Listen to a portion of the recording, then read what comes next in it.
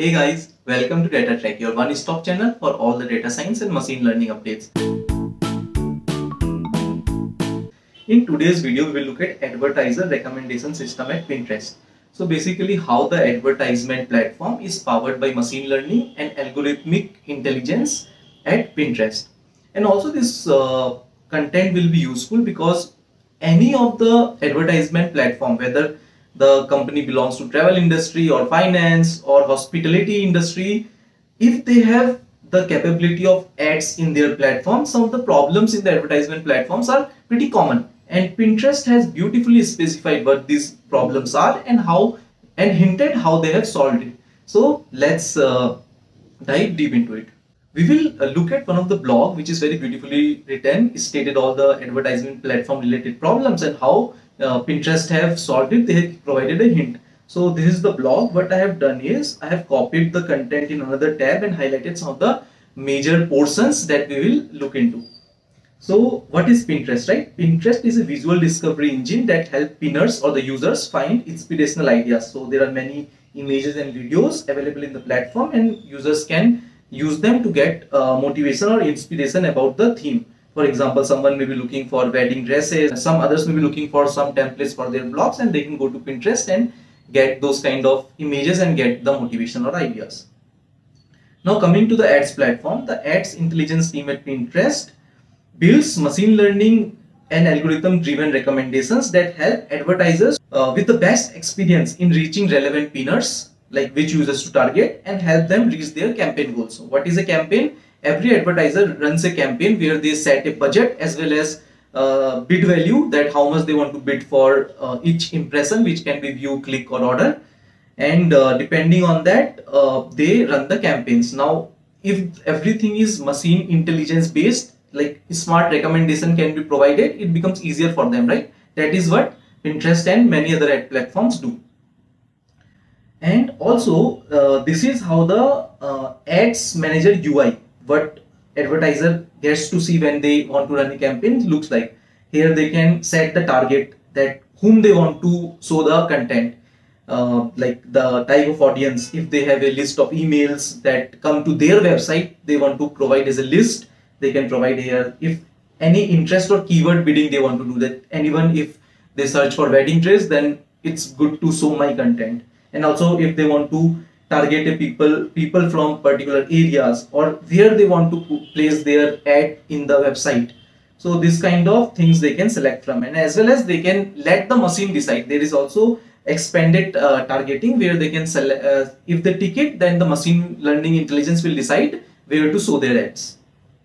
Now some of the common problems that any advertising platform faces and also the Pinterest faces, the first one is bid recommendation, that increasing the bid for, let's say, the ad group 1, which is type of ad, and increasing bid from $0.5 to $6 could help drive 25% more impressions.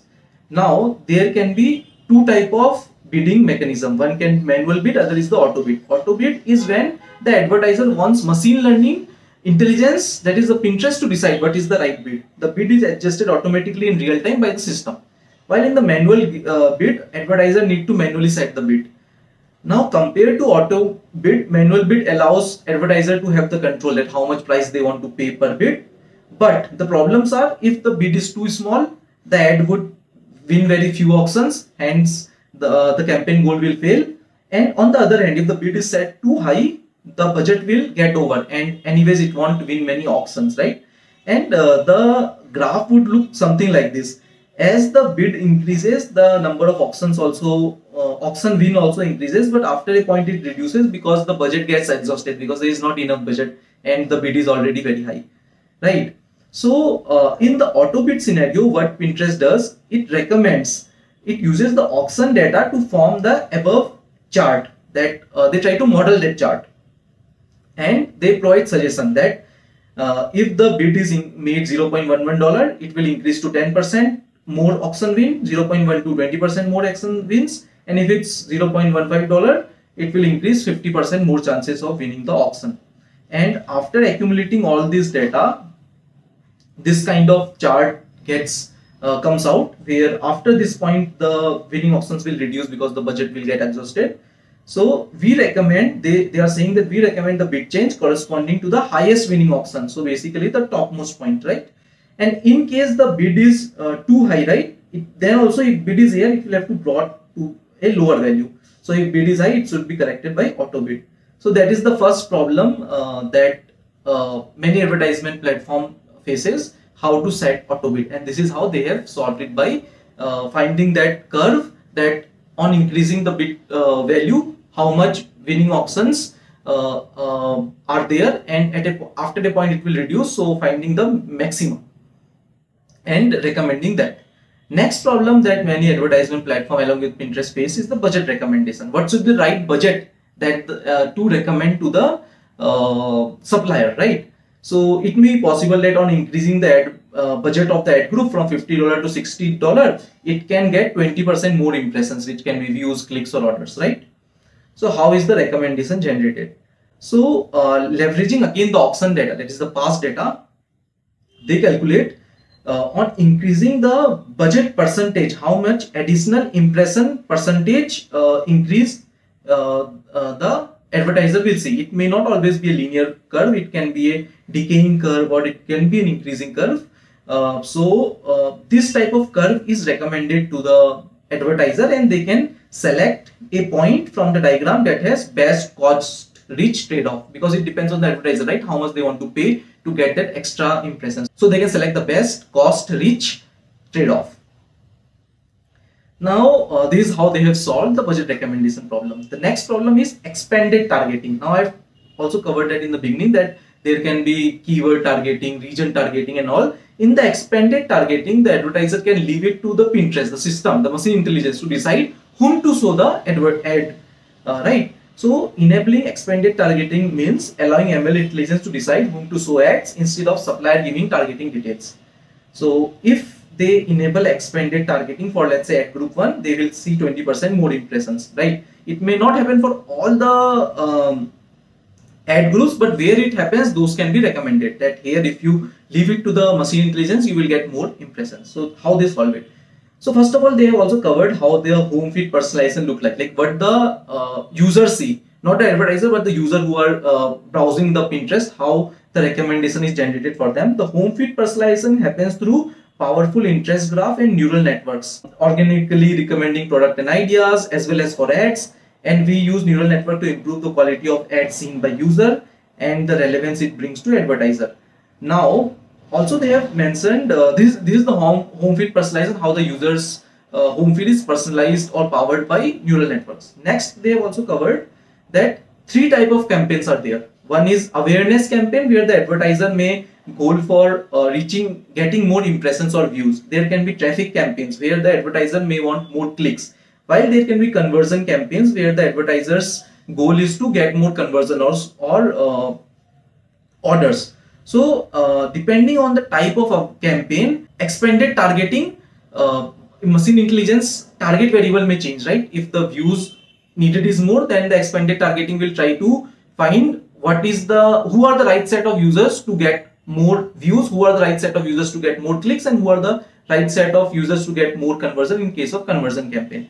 And sometimes when in the manual selection, if they select the interest, if the supplier select the interest themselves, that whom they want to show the ads, it can result in narrow targeting, because ad groups and campaigns face under delivery issue. In other words, the actual impression, clicks, conversions are less than expected because of the narrow targeting, which can happen due to targeting configuration like demographics, user interest, search keyword. Interest and keyword settings are more difficult to set than demographic settings.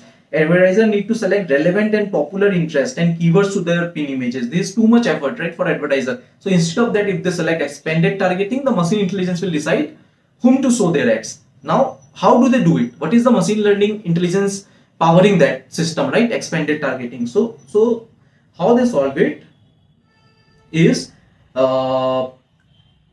to solve the pain point, we launch expanded targeting product. By enabling expanded targeting, advertiser no longer needs to set interest and keywords. The ad retrieval neural networks model would automatically present relevant pin images to user by leveraging pin image and user embedding. So whichever pin embedding and user embedding have high dot product, that is they are highly correlated or they are useful for each other, those users will be shown those pins. But that will happen through the neural network that we have seen how the home page personalization will happen. But what we need to show to the advertiser, we need to show them the forecast that how much additional impressions they will get. So neural network is powering the home feed personalization, and to show how much extra impressions they will get, that happens through GBDT, which is gradient boosting decision tree. After applying certain necessary business rule filters, we use a gradient boosting decision tree regression model to predict the impression for each ad group, assuming expanded targeting is enabled.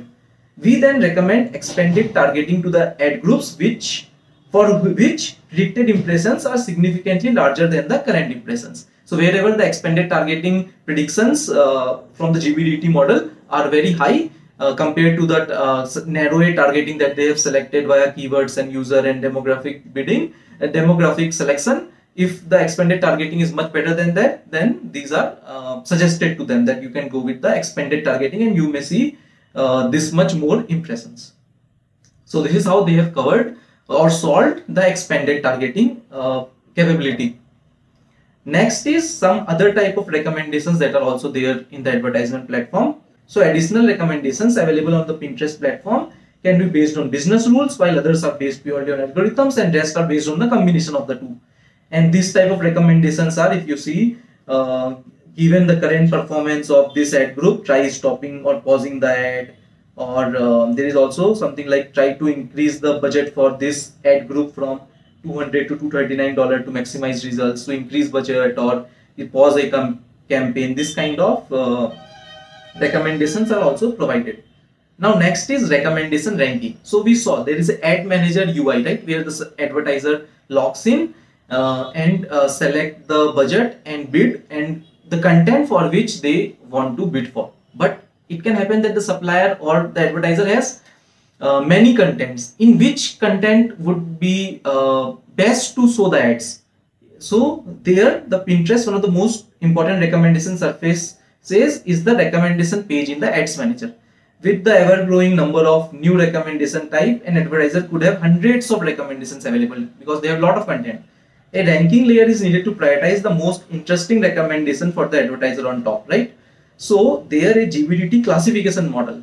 Here it's a classification model to predict positive click event probability and descendingly rank notification based on the model score. So out of multiple contents that the advertiser have, the one which has highest click rate probability, that the probability to click given view where it's maximum, those are rank ordered in the descending order, and those recommendations are shown at the top. The modeling features, what are the features used? Are users features and notification features, which are basically user features include advertiser, demographics and other properties, and as well as entity properties, which can be the property related to the ad content, like what image is it, what type of video is it. So both advertiser properties, demographic properties, and as well as the entity, that is the ad group or campaign properties. And notification features include notification properties and historical performance, how that ad has done in the past or how that content has done organically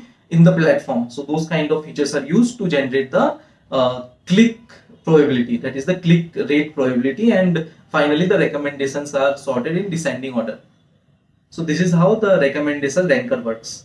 So this concludes the blog where the automated recommendation and ranking effort supports a large area of advertiser guidance and experience at Pinterest. So these are some of the very common problem any advertisement platform faces, which is the bid recommendation, budget recommendation, expanded targeting, audience selection, like automatic personalization of the feed, and as well as showing to the advertiser what is the additional impressions they will get if they go for expanded targeting, and as well as the recommendation ranker, that how should the advertisement manager, ad manager, the UI first page should look like. So it's helpful for the advertiser and is their journey in showing or creating campaigns, right? So if you are working on the ads platform or you are planning to work in the ads platform in the future, I think this will be really helpful, because no matter what the domain is, these problems are pretty common and these ideas can be utilized. Hope you really enjoyed the content, and please like and subscribe and stay tuned for more such updates. Bye.